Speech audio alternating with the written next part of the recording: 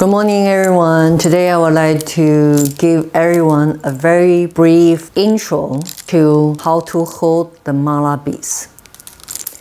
As everyone can see, this is one of my formal practice mala beads. These mala beads contain 108 beads in these prayer beads. And these prayer beads already been purified, been blessed, and I has been doing the practice for years with these mala beads. So, for most of you lay practitioner, your mala beads, maybe you will buy from online shop or someone give you, or sometimes is your master give you as a gift. So these mala beads, no matter are 108 mala beads or 21 mala beads, they are all considered mala beads. But as a formal practice, mala beads is a 108, the long mala beads like I'm holding right now. So when you do the mantra chanting, the mala beads you need to hold from the beginning of the mala beads, which we say this is the beginning of the mala when we chanting the mantra. So the finger-wise, how can you actually holding the malas? If you are doing informal mantra chanting, you can hold the mala beginning from either the head of the mala beads or any part of the mala. It's okay, as your own wish. Because in the Buddha Dharma's teaching, everything arising with the cause and condition. It means there's no true beginning. There's no true ending. Every second, microsecond of the moment can become an initiation at that moment. So it means in the informal practices, you can begin your mala chanting with your mala without any restriction. Just do as free as you can go. So if you do the informal practice, usually your mala you will put on your hand so you can carry and you can walk around, do anything, and you can casually to chant a mantra when you have free time. And the formal mala beads like I'm holding right now, actually we do at formal practices or formal mantra chanting, but we also sometimes will using our own mala beads as casual practices, occasion as well. So now I'm going to instruct the formal practices how you should hold your mala beads. This is according to our tradition, so I wish can give you some beneficial information which you can do during your practice. So we holding the malas beginning from the mala bead head. And we begin the first mala counting, not from the head. Actually, it's from the first mala bead next to the mala bead head. So, for instance, if I chant Om Mani Padme Hum, I will just count once. If I continue chanting the second time, Om Mani Padme Hum, then I'll count the second time.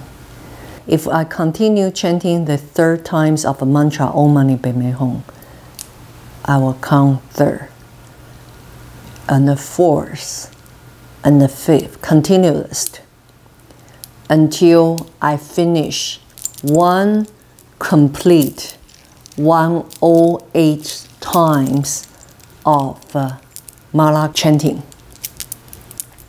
So, for instance, if I reach to 108 times, then I will just reaching to the end of this mala, which I begin from the first mala next to the mala bead's head. So after you chant 108 times, conclude. This is a complete one time of a 108 times of mantra chanting. So what you need to do is, because you already go to the end, so in the formal mantra chanting and the formal holding the mantra beads, we do not cross over the mantra bead's head, this big one. We will turn around our mala and continue to do 108. Om Mani Padme Hum, the first mantra chanting. Om Mani Padme Hum, second time of mantra chanting. Om Mani Padme Hum, third time of mantra chanting. Continue this until completely finish 108 times. So this is the second times of completion of the 108 times. So for some of our mantra chanting practices, we will need to accumulate up to 100,000 times of the mantra chanting. So maybe some of you, the formal mantra chanting practitioner, you ask me how actually you can count. You can count as a simple way, write on a paper. You can do just vertical 1, 1, 1 4 times and the 1 cross, that consider 5. So that is one of the methods you can do. If you are doing some special pujas, some special practice which require the official numbers of completion of mantra, you need to do the calculation. And for most of the formal practitioner, sometimes we will use this type of a tool.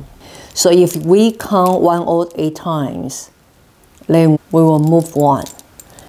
We will count this one and adding more, and then continue this counting until we reach to 100,000 times, and then we finish formal mantra chanting practices.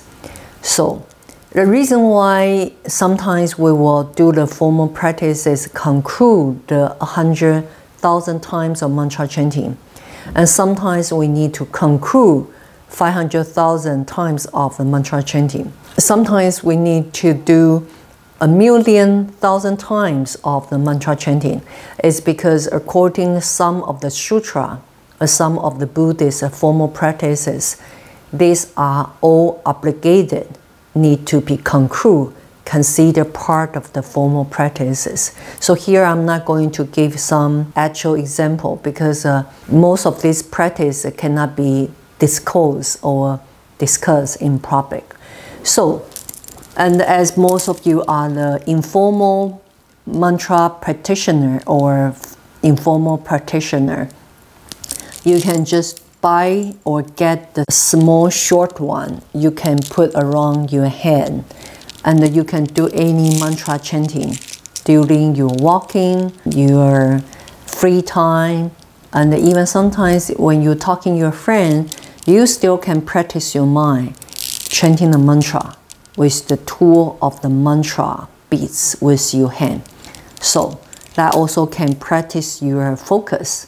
After conclude, doesn't matter it's 21 times a mantra or 108 times a mantra. When each time of the chanting mantra, you need to do a conclusion. For instance, you only have 3 minutes. You only have time to do 21 times of mantra chanting.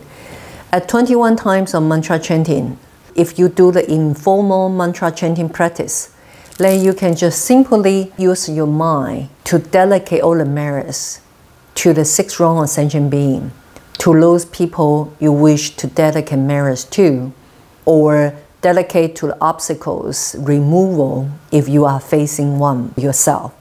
So no matter it's informal practice or formal practice, it's very important you do the delegation.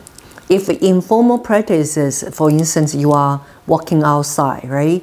It's very busy, so you will forget to do the dedication during the time when you're chanting the mantra. So what you can do at the night time, before you go to bed, so you can do this dedication. Dedication is like a saving the money to the bank. Dedication, using another very casual example, is like everyone making very hard work in order to make the money. So money, you're afraid if you save at home, you get robbed or some thief will steal the money from you. So you save in the bank. So once you put the money in the bank, then mentally you feel very secure. Dedication is the same thing. It's like when you're chanting the 21 times of mantra or 108 times of mantra. Very simple is, once you do the dedication of the merits, then it means all the merits you generate is safely, forever, permanently safeguarded in your merits bank. It means this merits, this virtues, is going to carry on forward with you, not only in the moment of the day or the future year, this turn of life, also will bring these merits and virtue to next future lives until you attain the final enlightenment. So that's why it's very important to conclude your prayer. Doesn't matter is formal or informal, in a very secure way as a dedicated merits. And how to enhance your dedication will be successful and safeguard and will never disappear is you need to dedicate to 6 wrong sentient being, arousing the benefit others. Once you have this kind of very, very broad view to care about others' suffering, then your merits, your virtues is 100% secure and safeguarded by all 10 directions of Buddhas and Bodhisattvas, will never disappear, or will never fade away. It's preserved forever. As I beginning of this teaching, I share with you how to hold the malas. And at the end, how you should put your mala is you need to roll up organizedly like this, and you put on the table. Okay, let's say if you have a clean office table or a bookshelf in your living room, somewhere is clean, not mixed with some dining dishes or some dirty stuffs, somewhere clean, or next to your sutra text, and you organize your mala this way, or this way, or this way. Doesn't matter how you organize the mala, just organize it and put on a clean location. Then you are perfectly to best use of the mala beads for your practice. And your mala beads not only chanting the mantra with you, they also receiving the blessing from the deities. For instance, if you chant Om Mani Padme Hum Guan Yin Bodhisattva's 6 syllables of mantra, then your malas also embrace this blessing from the Guan Yin 6 syllables of mantra also. So that is what I wish to share with you, to deepen some of your knowledge about how to best use of mala beads for your practice. And I wish you enjoy. And remember, please subscribe our channel, share our video, and click the like and the thumb up for the video you enjoy. So we will read your feedback and we will generate more video to suit your need in the future. And thank you.